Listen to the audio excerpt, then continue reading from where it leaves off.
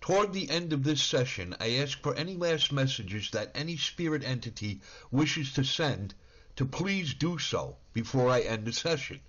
And I received the message, "Bruce, love you, son." I have received communication from my father in the past, but this particular message was extremely loud and clear, and was reminiscent of how my father sounded when he was in the physical life.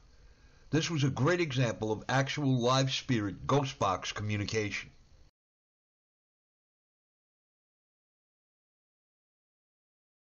If there's any other entities there real quick that want to send a message, go ahead and do so.